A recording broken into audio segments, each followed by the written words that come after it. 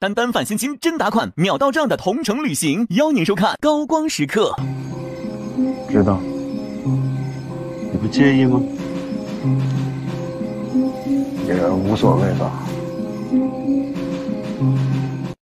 孩子不爱吃饭不长个，用龙母壮骨颗粒。龙母壮骨颗粒邀您收看列兵。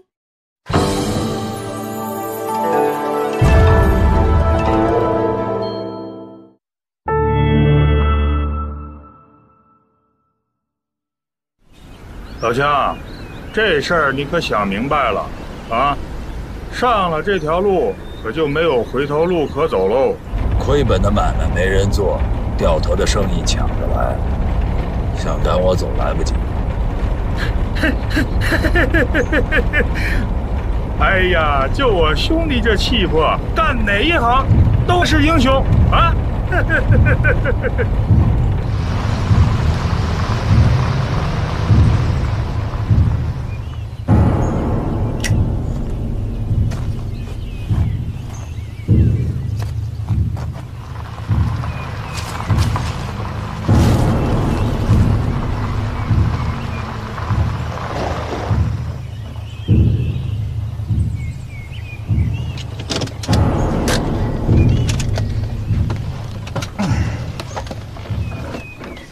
干嘛呢？在这等着。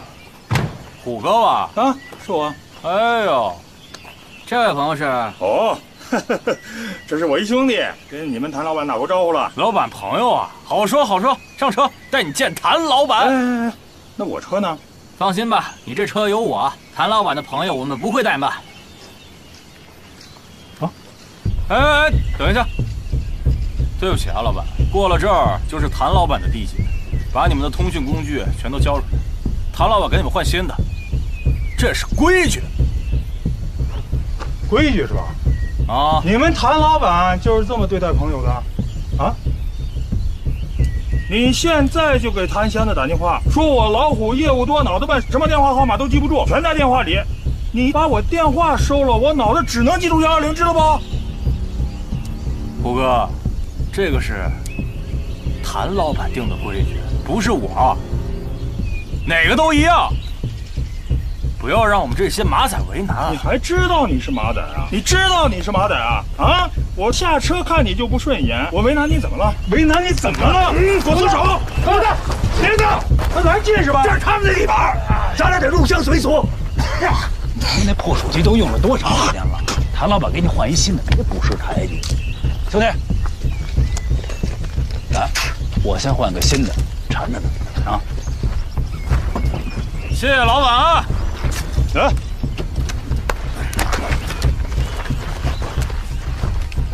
收好了。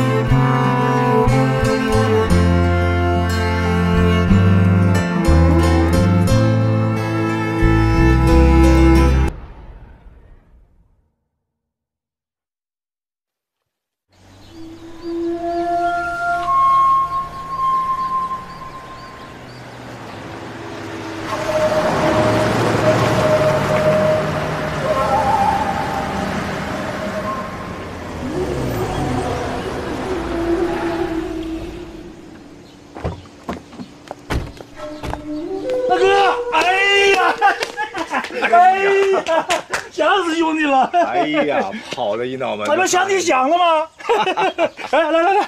来，我给你介绍一下，这位呢就是我最好的兄弟，枪火，老枪，谭老板。谭老板，你好。谭老板，我这个兄弟人猛得很，在整个临海市啊，对我照顾不少啊。这一次呢，要不是因为他，小弟真的是在劫难逃，真事儿。老虎的朋友，就是我的朋友。你瞧瞧，喝两杯。走。走。老虎啊，吃饱喝足了，游会儿吧。大哥，这大老爷们儿瞎游啥玩意儿？大哥，我看你整个对象还是东南亚那边风格，你还是忘不了过去。住了这么多年，都住习惯了。哎，也不都是啊。看我门口那石狮子没有？那是我从老家特意请的鲁班石匠打造的。我一下车就看到了，这是月是故乡明，根儿是家乡壮。家乡啊，家乡是再也回不去了。你又勾扯我。哎，强兄啊，我听老虎说，怎么着，你是要进军毒品界？心已决，开弓没有回头箭。你看，挺坚决啊。老虎呢，是我多年哥们儿的，啊，今天呢，咱们打开天窗说亮话啊，做生意啊不难，难的是找对人。哥俩不是到我这避难来的吗？那这段时间呢，就好好避啊，美食美女，哥让你们管够，还需要什么跟我说。但有一条啊，这段时间咱不谈生意，咱就谈感情。等时机成熟了，我会告诉二位该怎么做。大哥，其他的都问题不大啊，但是我们哥俩那手机呢，让你手下给收了。大哥，你这好歹给我们置办一个新的呗。看你惦记这点事儿，我跟你保证，等你们走的时候，送你们2个最新的手机。哎呦，真是谢谢谭老板。什么东西？这个是单月阮将军送给你的礼物。啊，打开看。呀，嚯，还挺沉。你说这单月人，你送这玩意儿干嘛？你送真金白银多好啊！这在国内能拿出去吗？谭老板，我说2句。这是一把沙漠之鹰马克手枪，89年文成标准化定型的，目前最有威力的手枪。虎子，淑华心理家最喜欢的。这劲啊！枪兄懂军火呀？略懂，不然我也不能叫枪哥。之前我在广宁做过一段这方面的生意。你啥时候做过军火没？我怎么不知道？我也不知道你是个包饺子的。过分了啊！广宁，广宁我有很多朋友呀。那按说你在那做军火，我应该认识你啊。谭老板在广宁有朋友，叫什么？不知道小弟是否认识？陈志伟。陈志伟在广宁人人都认识一个吧？您说那陈志伟他做什么的？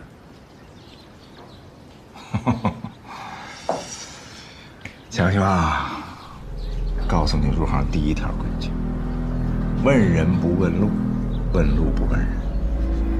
我们干什么，在哪儿干，如果这2条因素凑齐了，那就离警察不远了。没事没事，少说话，喝点茶喝点茶。是。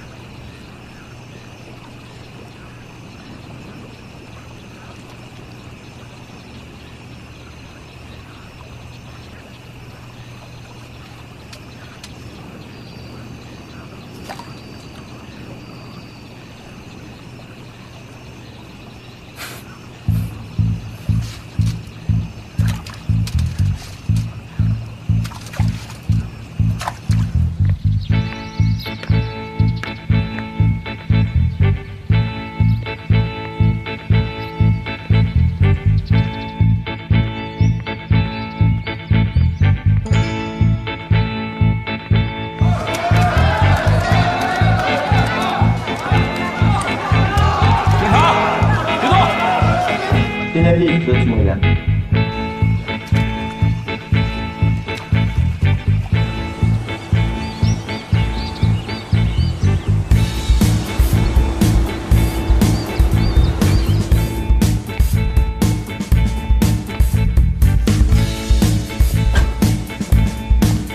王姐，跟我们回局里一趟，有件事要跟你了解一下。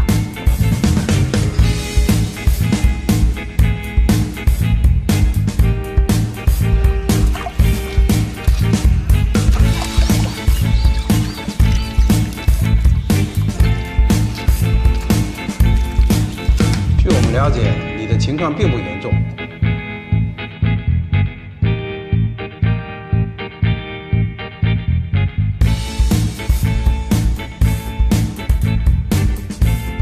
我问你，干没干过违法的事儿，你不知道吗？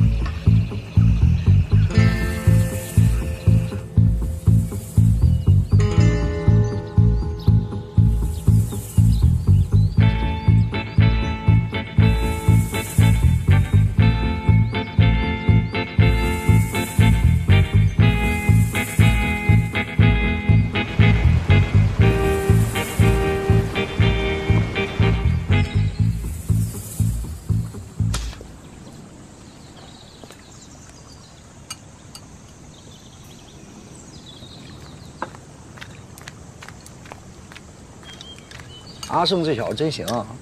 哪行啊？再行也是你马仔喽。以后未必，这小子是海里的蛟龙，你替我好好带他，没准某一天我要靠他吃饭呢。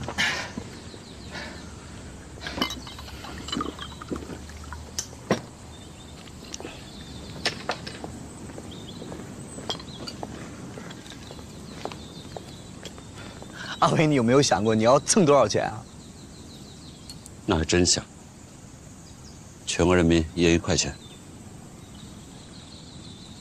12亿？为什么会是12亿呢？难道你是想给全国人民每人发1块钱？那是国家的事情。哎呀，其实说这些啊，都是要个说法。挣钱的事情啊，就是镜中月，水中花的事情，说不定还没等到花开，你我就入土了。 还没吃完呢，去看孩子醒没？好。阿昌啊，很羡慕你啊，可以跟家里人在一起。跟你说个好消息，你朝思暮想的弟弟，我帮你找到了。啊，哥，哥。 哎，你没事吧，老？没事。谁让你来的啊？老板，我带来的。哥，这是冰冰。啊，哎，你好，你好，你好。哦，那冰冰以后就是你的人了，那咱都自己人了。快坐，快坐，快坐，一起喝一杯。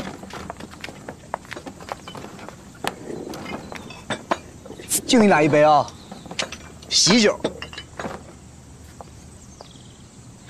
谢谢老板，谢我干啥呀？咱们就应该谢谢伟哥，没有伟哥，没有我们所有人的幸福生活。一起敬伟哥一杯。好，敬我哥。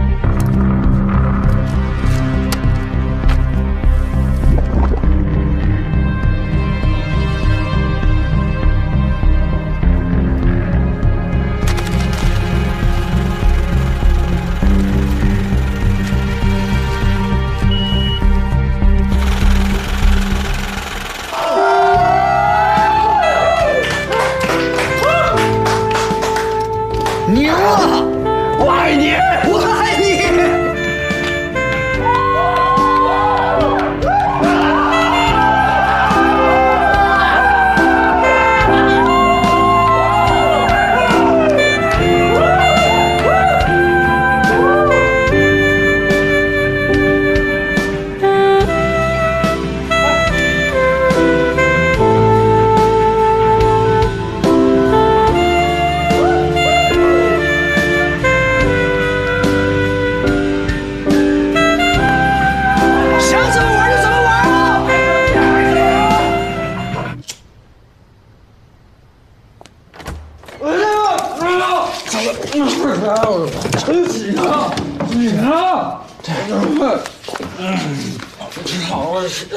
喝多了。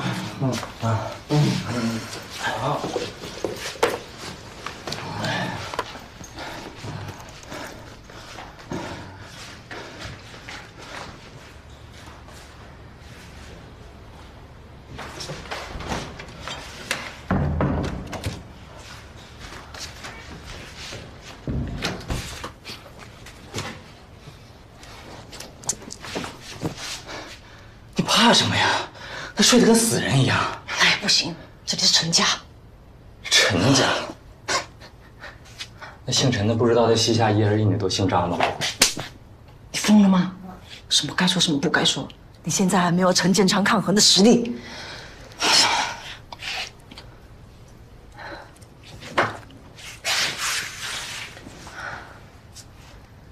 黄宗伟的制毒秘方学到了吗？女王不但鬼得很，每次采购来的原料都进行重新分装，完全摸不清是什么。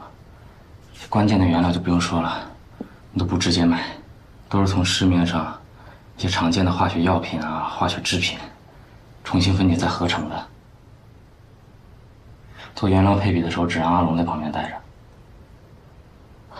流程都亲自把关。说的好听，凡事亲力亲为，个屁！根本就是防着咱们。黄宗伟那个技术，阿龙学到了吗？阿龙，得了吧。虽然他天天在黄宗伟身边待着，这货斗大的字不识几个，黄宗伟也无心教他。那你想办法拉拢一下阿龙啊，挑拨一下他和黄宗伟之间的关系，这样才能尽快的搞到制毒秘方。陈建昌，我是指望不上。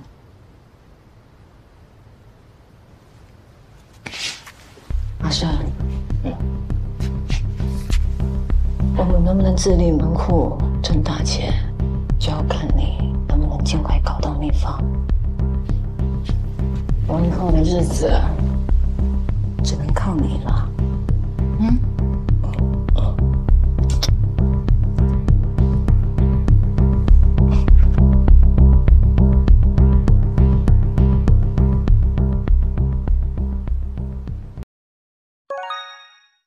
晚上没精神，状态差，用汇仁肾宝片。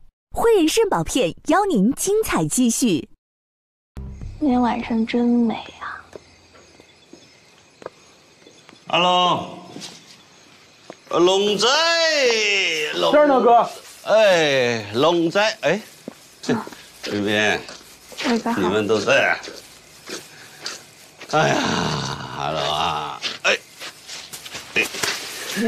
哎呀，冰冰，冰冰你好好啊！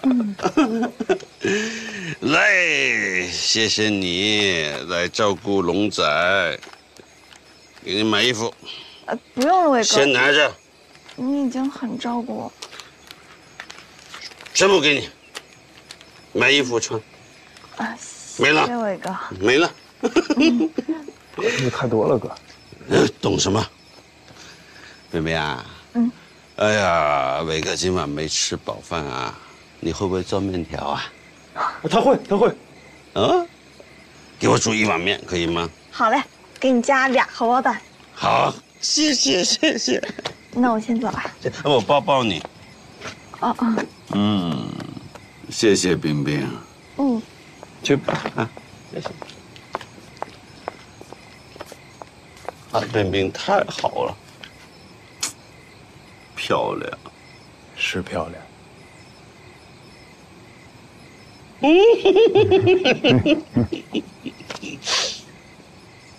啊，你喜欢他呀？啊。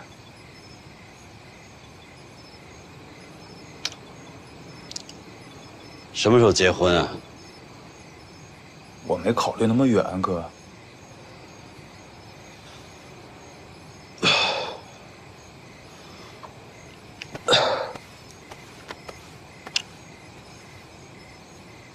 阿龙啊，你知不知道他以前跟阿胜好过？知道。你不介意吗？也无所谓吧。我以为你网友啊，你是不是当真的？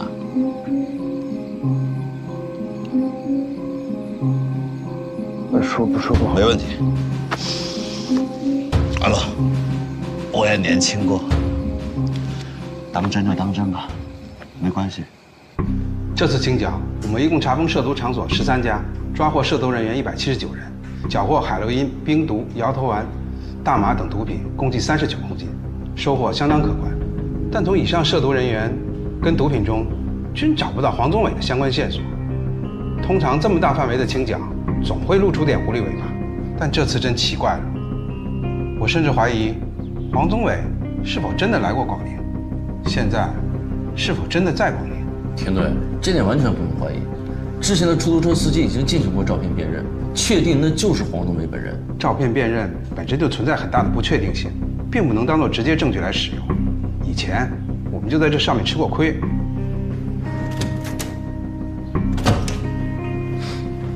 悉听，丰海警方前天缴获了一批冰毒。经鉴定中心的分析，这批冰毒的成分和纯度与黄宗伟所制冰毒高度一致。丰海警方已经开始加大对毒品的清剿力度。您看，咱们要不要去趟丰海？报告。小赵，坐下说。兔子不吃窝边草。之前在三平，黄宗伟既制毒又贩毒，结果让他吃了很大的亏。这同样的错误，他肯定不会犯第二次。这次我们在丰海发现他的冰毒，恰恰说明了他肯定不在丰海。以我们过往和他交手的经验来看，如果我们现在追去丰海，肯定会再次慢他一步。继续往下说。他在广宁出现过，也曾试图和本地的毒贩联系，但我们现在在广宁找不到他的毒品，而他的毒品却在广宁以外的地方流通。你是说他主动放弃广宁这块小市场，以广宁为制毒中心，辐射华南？小赵，你这个想法有点意思。那我再问问你，如果黄宗伟还在广宁，他会藏在哪儿？又是怎么把毒品顺利运到丰海的？我猜测他和本地毒贩已经联系上了，并且对方有非常隐秘的庇护所，以及复杂缜密的贩毒渠道。田顿，我记得你们一直在找一个叫陈老板的毒贩。没错，半年前我们清剿毒品的时候，从一个毒贩口中得到这个名字，但具体叫什么，在哪儿，却一直没查到。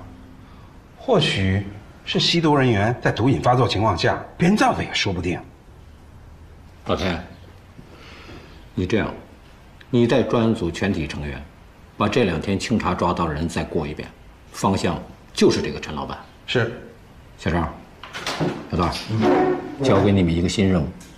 如果黄宗伟还在广宁，他一定需要制毒原料。明白。明白。去吧。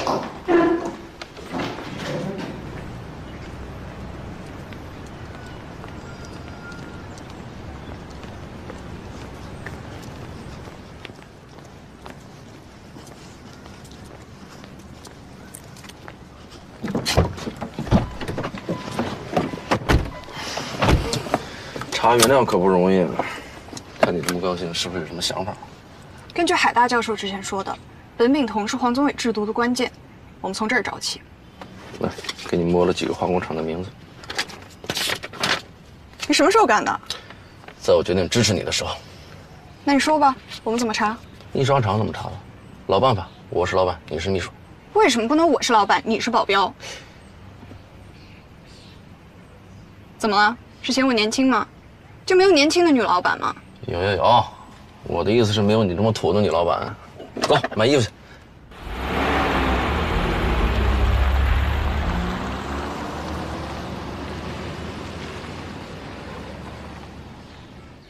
你们是什么时候发现的？就今天早上。昨天晚上下鱼苗的时候还是好好的。一定是有人看到我家的鱼塘大，赚到钱了，就毒鱼是吧？是谁呀？有种的给我站出来，敢做不敢当是吧？二舅妹，凡事都要讲究证据，你毫无根据的把亲戚们骂一顿，让公安同志看我们笑话。那你告诉我是谁干的？我们这里就只有一个村，啊，谁大老远的跑来这里毒我们的鱼？啊，日防夜防，家贼难防啊！阿九先锋，你不要瞎考喷人，村里面死的鱼是不是你这家？你们才死了多少条鱼嘛？加起来都没有我家的鱼多，说我血口喷人，我看呐、是做贼心虚吧？呸！闭嘴！少说两句不行吗？你吼吼什么嘛？他们毒死我们的鱼，又不找他们去算账，也不替村民去赔偿，啊！你是个孬种！滚！你敢？滚回家去！冷静冷静，不要冲动，不要冲动啊！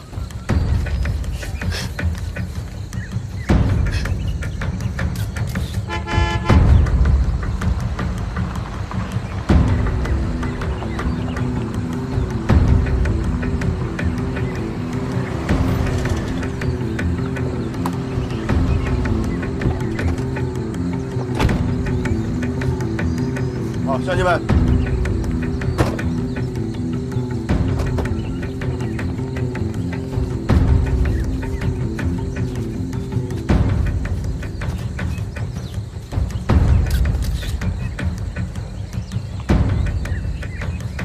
乡亲们，请放心，我是县里面的县委副书记，我姓王。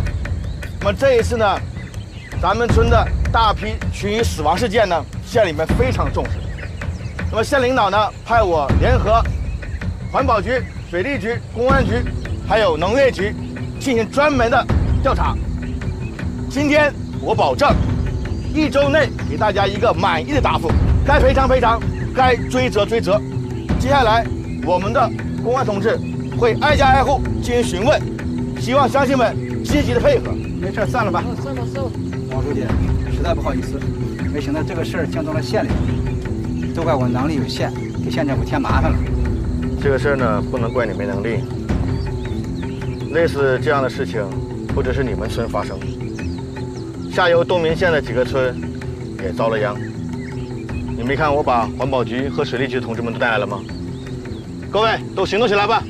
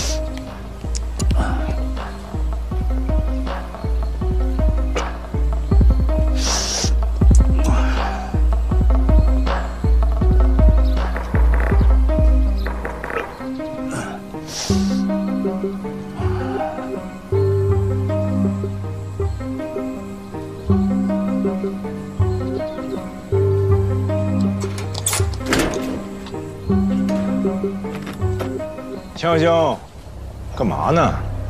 谭老板，中午不睡会儿？岁数大了，中午睡不着。你这年纪轻轻的，你中午不休息会儿啊？太热了，屋子里待得烦。烦呀？你烦什么呀？跟哥说说。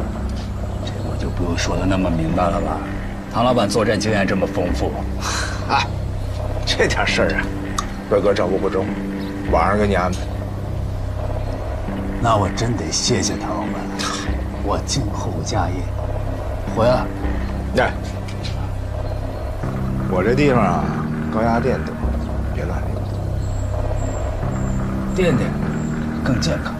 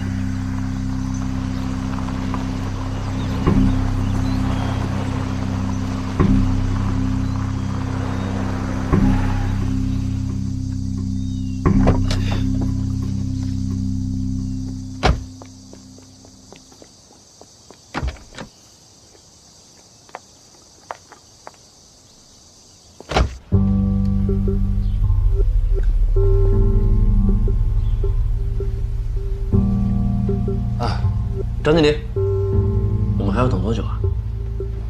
不好意思啊，赵总，对具体的供货情况我不太清楚，但是我敢保证，我拿全家的健康做保证，就你们那点需求，对我们来说无在话下。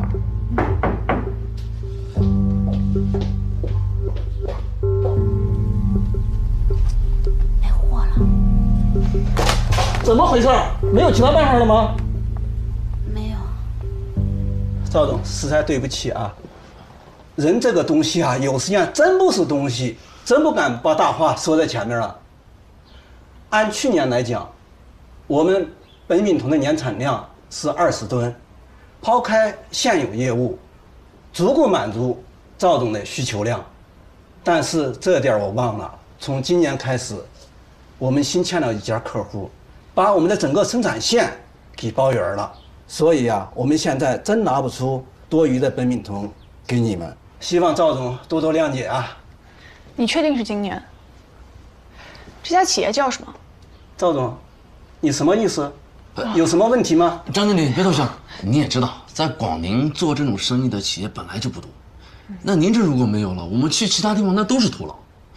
赵总的意思呢是说，既然这家企业把苯丙酮都买走了，那我们可以尝试着去找他好好聊聊，哪怕是高价转卖给我们也行啊。毕竟我们的企业也要运转嘛。理解理解，那我就告诉你们，永达食品。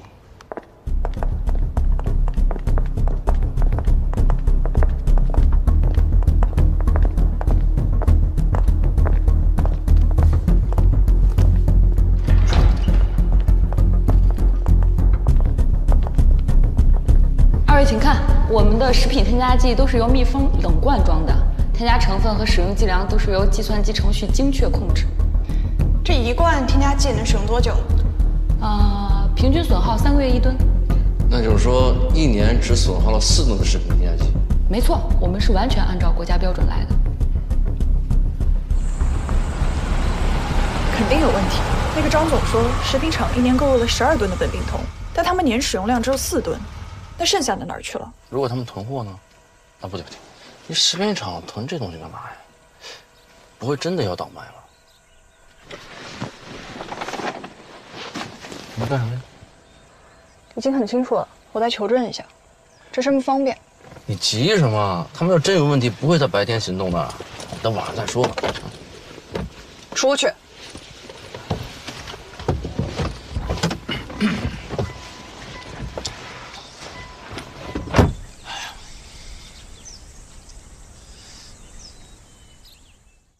丁固尔喜帖万用致富蟹，丁固尔喜帖邀请您收看。